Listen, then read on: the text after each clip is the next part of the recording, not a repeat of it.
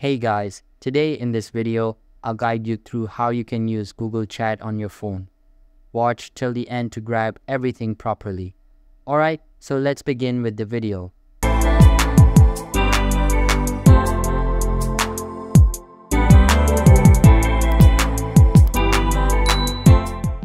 First things first, open the App Store or Play Store on your mobile device and search for Google Chat in the search section. After that, make sure it is updated to the latest version available. If it isn't, then update it to continue. Once updated, get to the Google Chat application and sign into your account. You will then be redirected to the home page of your account. Now, all of your recent chats will be displayed here. If you tap on a conversation, you will be able to send messages and start conversing. Then we have the Ds section and the Spaces sections at the bottom.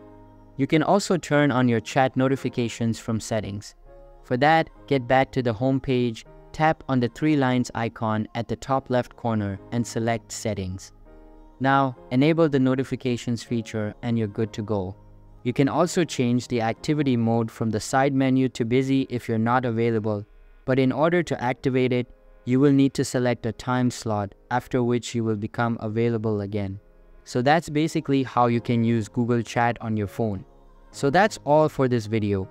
Consider subscribing if you find it helpful, and I'll see you in the next one.